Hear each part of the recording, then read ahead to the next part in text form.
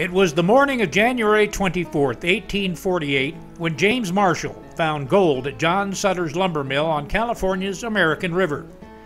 1 year later, in 1849, gold fever had infected the world, and more than 300,000 people came to California to find their fortunes.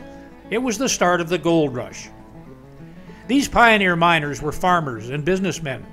Most of them never found their riches and went back home. Yet others stayed in California and made a living helping other miners. They settled in tiny towns like Old Dry Diggins, which today we know as the city of Placerville. California's gold rush is an important part of American history. This program is about the gold miners and how they did their work. The vocabulary, words, and web pages will help you to learn more about the gold rush.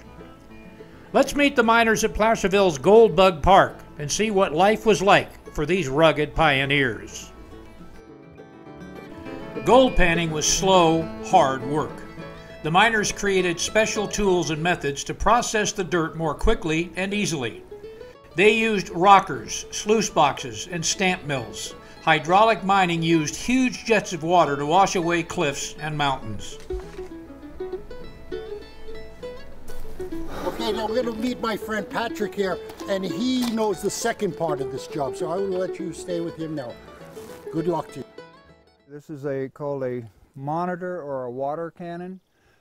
First used for hydraulic mining, it's called. It's a placer mining operation.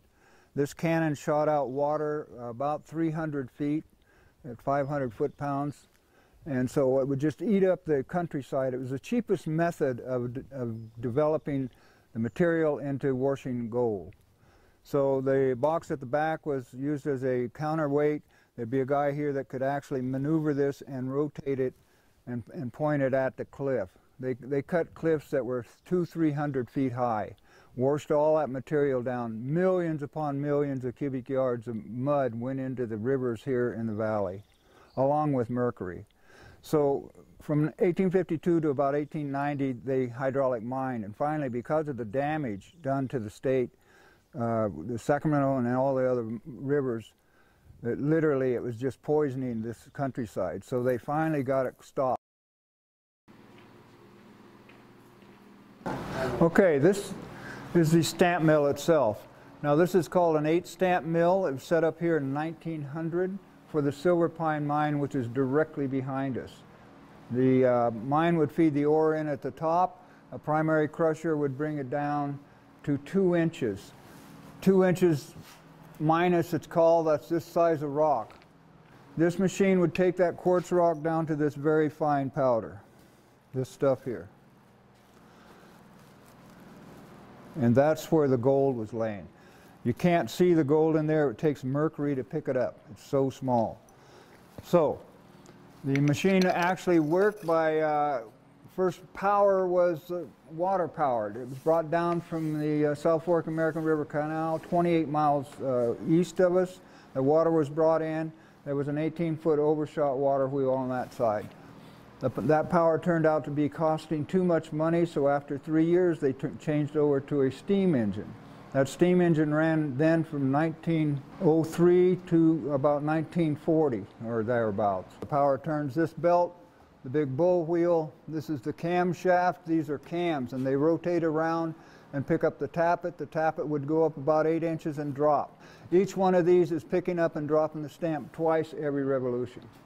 So it's 104 snaps every time times 8. So it was just a horrendous, terribly horrendous roar continually through the day.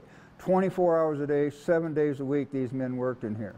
They would go deaf within 3 weeks. They took that job because of the high pay they were paid to run the risk in here. Going deaf.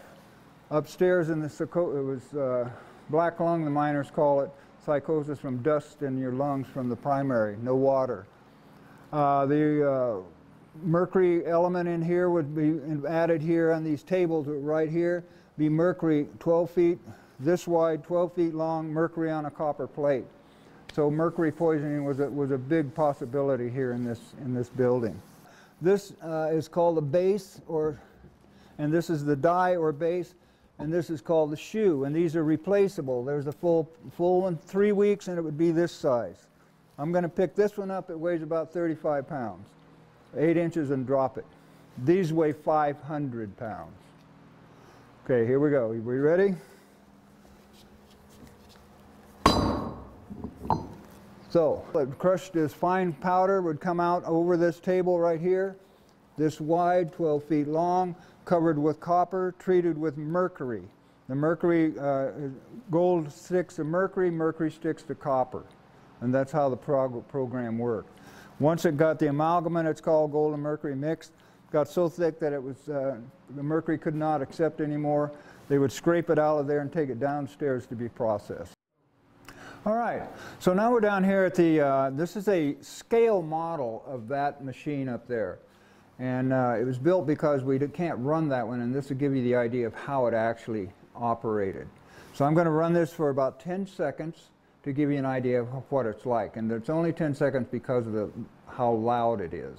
Okay, so as I told you up there, ore be brought in, crushed down by this machine, and flow out onto the amalgamate tables that I mentioned up there. The amalgamate table is covered with copper, treated with mercury, and the gray section over there in that pan is what represents the amalgamate once it is completely choked with gold, and they have to recover that, make a cleanup it's called, so that when all this material got to that gray color, they would clean it out, and then they would go to a further process that I'll get to in a minute. But right now I want to run this thing for you.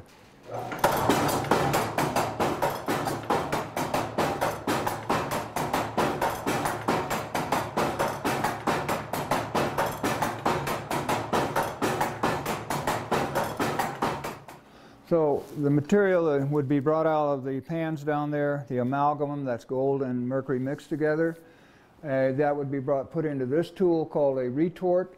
This is an artifact of that era. They'd put it in that vessel, seal it tight so the vapors couldn't get out, and then that would be separating the mercury from the gold. And basically very simple, 650 degrees of heat underneath the vessel. That makes it boil. The vapors raise up, they're trapped in that vessel, and they'd be forced down through the tube, which is cold water. The vapors turn back to a liquid.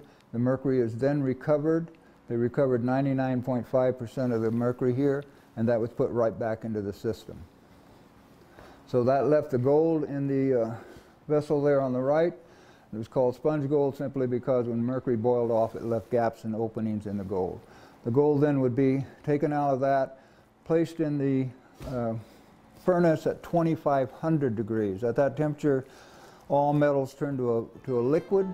Gold is the heaviest, sinks to the bottom, and make gold bars.